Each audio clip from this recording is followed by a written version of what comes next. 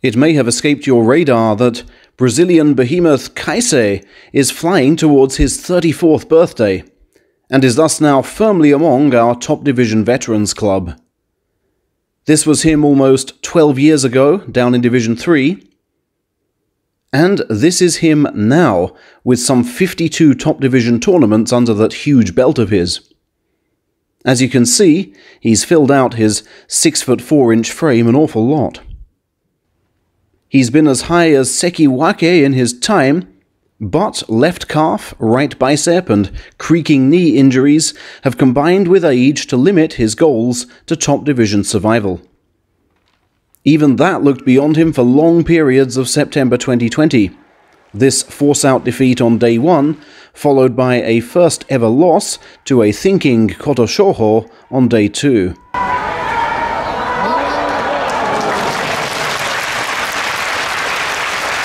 A firm outside left grip on a third Sadagotake man, Koto Eko, gave him a first win on day 3.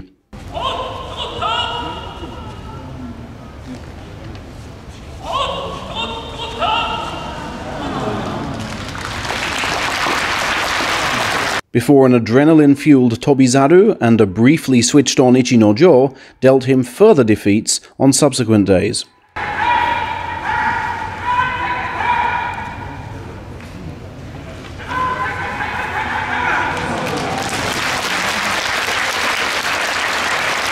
Failure to get the outside left on Meisei was another concern initially on day 6, but expert closing down of angles handed him a second win. The next 4 days brought him 2 further victories, a phenomenal 13th in a row over Chiyotairyu, and triumph in his first meeting with Hoshoryu. He would also win against injured opposition on days 11 and 12, but defeats to Tokushoryu, then Sadano Umi, either side, left him on 6 and 7. A push-out of fellow heavyweight Aoiyama kept his faint hopes of a winning score alive going into the final day, but the younger and stronger Kagayaki was odds-on favorite to dash them.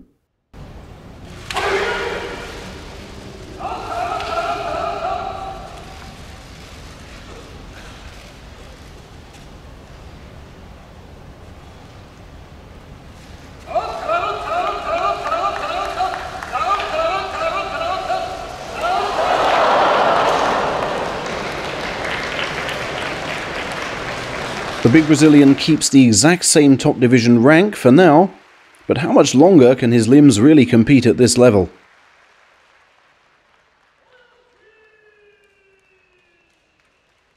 "36-year-old Shohozan, seen here losing to Kaisei on day 12, insisted there was nothing obviously wrong with his sumo in September, but even he couldn't conceal the fact his once feared thrusts were distinctly lacking in power.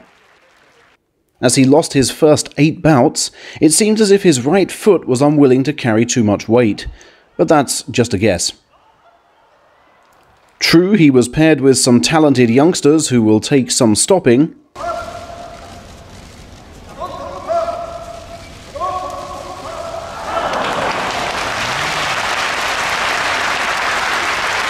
but his failure to compete with fellow thruster Chiyotairyu would have alarmed him. The opposition really got easier in the second week, with even worse injured Ishiura, Koto Shogiku, and Iki-oi of Division 2 scarce able to compete.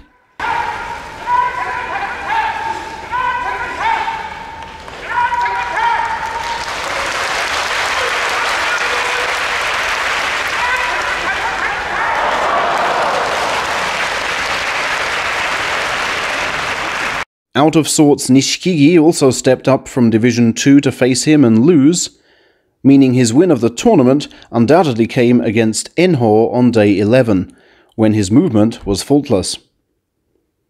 He thus brought his score back to 5-10, the 10th loss being this one to Shimano Umi on day 13, but did nowhere near enough to preserve his top division standing.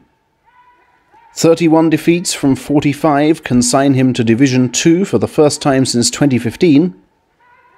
He won the title at that level last time he was there, but such feats are surely way beyond him now. Turning 34 last week was Myogiryu, the oldest top division man to hail from Saitama Sakae. He's always been a flying starter in bouts with that sharp and accurate tachi-ai, and now he's a flying starter in tournaments, winning his first 3 bouts in both July and September.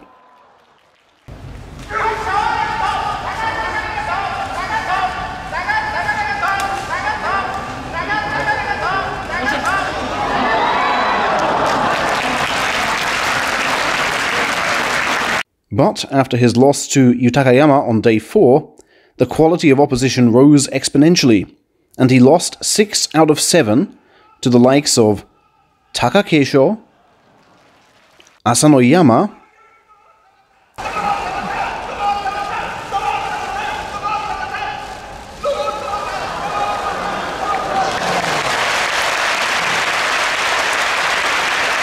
Takano Sho, Champion Shodai, Mitake Umi, and July winner Teruno Fuji. Days 12 and 13 brought a welcome return to fighting middle-ranked foes, Koto Eko unable to block the throat hold, and Tamawashi easily breached beneath the armpits.